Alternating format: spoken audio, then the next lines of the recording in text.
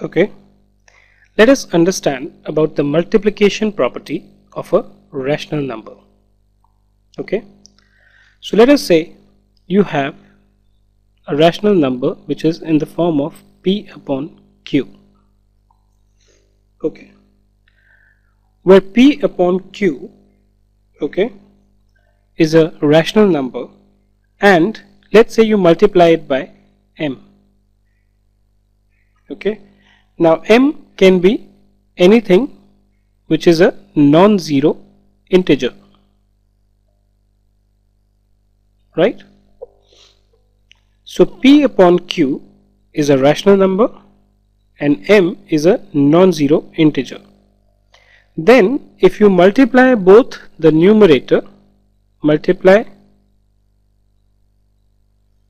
both P and Q by M, results remains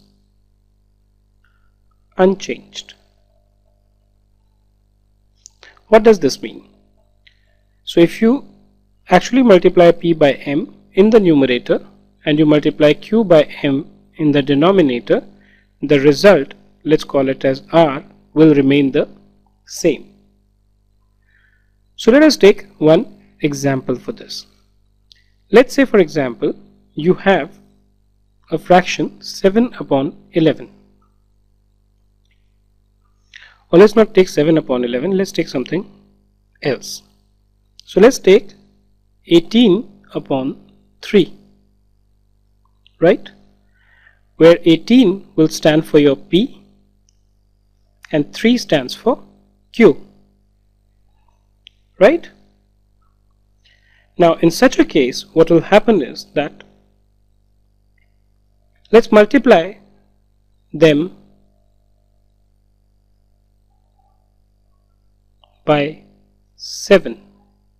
Okay, 7 is a non-zero integer and let's call it as M. So what we understood was that if we multiply both P and Q by M, the result should remain unchanged.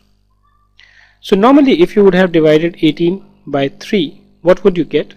We know 3 into 6 is equal to 18. As you subtract this 18 from this, you will get 0. Hence we can say that 18 upon 3 is equal to 6, right? Let's multiply both of them by 7 and see whether our result R remains unchanged.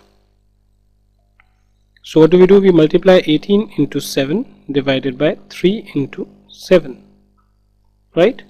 7 times 8 gives you 56, so you have a 5 carry. 7 times 1 gives you 7, plus 5 gives you 12.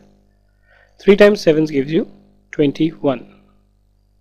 Okay, so let us divide 126 by 21 and see what do we get.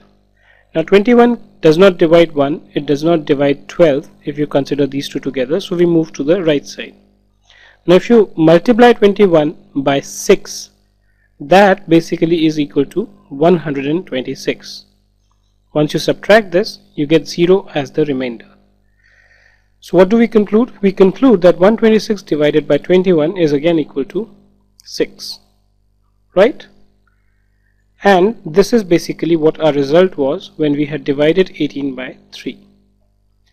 So hence we conclude that for any rational number P upon Q, when we multiply both P and Q by any non-zero integer M, the results remain unchanged.